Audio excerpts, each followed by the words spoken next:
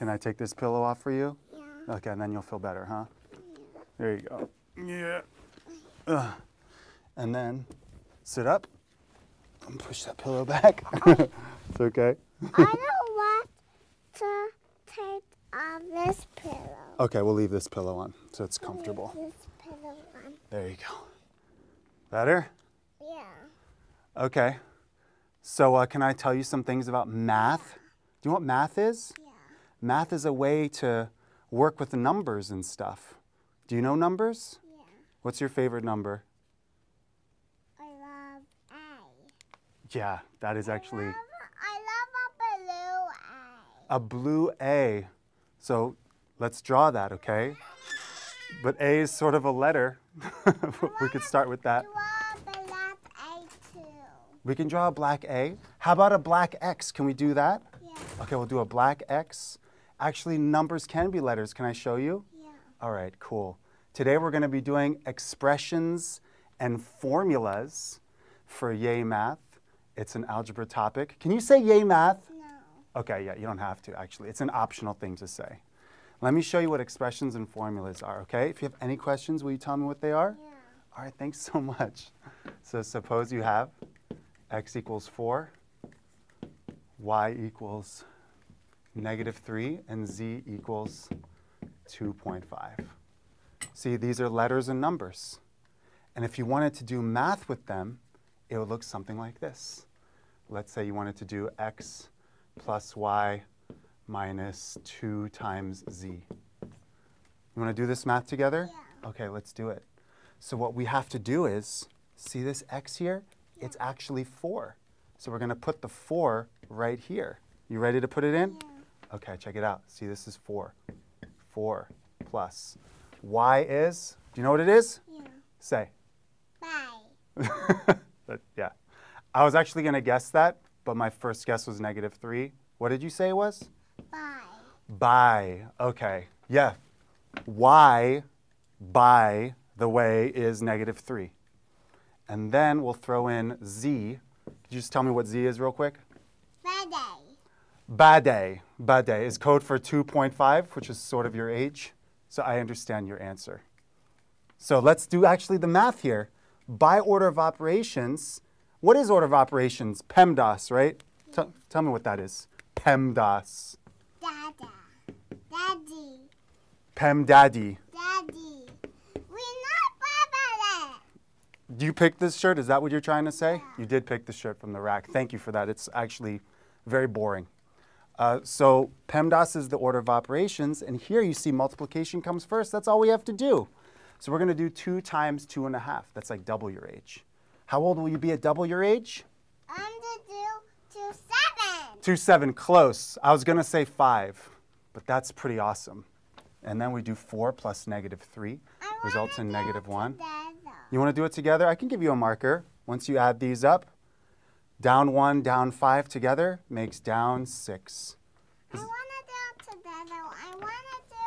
Here. I don't want to do it. I'm going to do... Take blue. Take blue. I'm going to take the black one. Take the black one. All right, you'll actually help me do this next part? Yeah. All right, hook it up. I'll put this here for you. You're doing great. Put it on my leg. Yeah, we don't need it on your leg.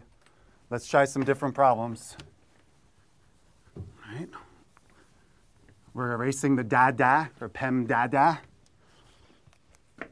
Ready to do more ones? 2, let's try 2x plus y. This is actually, it looks simple, but, here you go, you got it? Some people actually make it harder than it is. You could actually help me write if you want. I'm going to throw in these numbers. And 4. then I'm the 4 one now. Yeah, please throw them on. That's actually really insightful. I didn't want to do calculus right now. We're going to save that for later, okay? Yeah. Okay, so just stick to algebra. So what some people do actually is that they distribute this unnecessarily.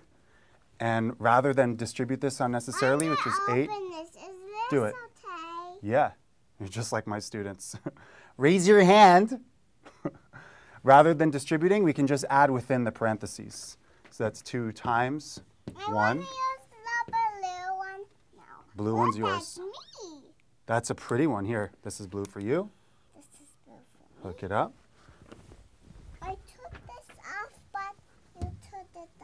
All right, so it's pretty much plugging in and getting order of operations. All right, the last one we'll do in this regard. The last one. Yeah. The reason I'm putting this one on is that some people actually simplify or think they're simplifying by doing -4 and -4 canceling. Look at me. It doesn't work that way. Exactly. I'm glad to look at you. Here, you want to take that black one? Rather than canceling these both, we actually have to plug in and make sure we get a singular number at the top. Put the top on the... Here, put the cap on and stick with blue only now. Are you ready? Yeah. All right, here you go. Stick with blue only. And I'm going to throw these numbers in. We're going to get 4 squared. We can go through it as 16. Put this back on. Here, put it on. Plugging in -3. They call this math with obstacles. 2. Where does it go? Either side, whatever you feel comfortable with. 2.5 in here. This one. What's this one? Yeah, you did it. 16 No, it plus goes 12, on this side. 28. This is the ultimate challenge. Help me? Will. There you go. Better? And now Oh, on the other side. Okay, draw me a really fancy equation. And now 2 minus 4 times 2.5 is 10. okay. That's 2 minus 10. Thank you for that help. That's really helpful. That's 28 I want over put -8. the top on. Go ahead, take it off. Both simplify by 2. Put the battle top on. Here. I don't want to put that top on. I want to put a battle top on. I want to This is a great preview to our home life. put You figure it out. Here. Put this one. You do it. But they put Divide both by -2 or 2. 14 over. Actually, 4. I think we're going to have to pivot from this one. Thank you. You know what? There's another board there. Can you write on that one now? You ready to write on that one? Yeah. Okay. All right. You want to say bye for a second? Say bye. No? You're fully immersed. Here, go over here and write on that board. It's all yours. Go for it. Go for it. All right. So now we're going to divide both these by -4 or +4 is a common factor. 4 goes into this 7 times. 4 goes into this -2 times. So you get -7 over 2. Basically, the idea is just plugging in appropriately, following your order of operations. I need the towel. Take that. It's on the floor. Towel. Go ahead. I need the towel. It's on the floor. Look at my finger. Right there. And plugging in appropriately. All right. Let's do one more. Sort of a real world problem. I love cleaning it. Everything you say, you just reply with something that makes sense to the moment. So it says, suppose the area of a circle is pi r squared. That's given. And then they give us this image here. And suppose the image has this line here called the diameter. So what we have to do is we have to create an expression using the r that we know of from this image. All right, and this is an r. This is actually the diameter of the entire circle. And r, the radius, is the space from the center to the edge. I know, riveting. I know, it makes me lose my breath too. So what would r be in this case?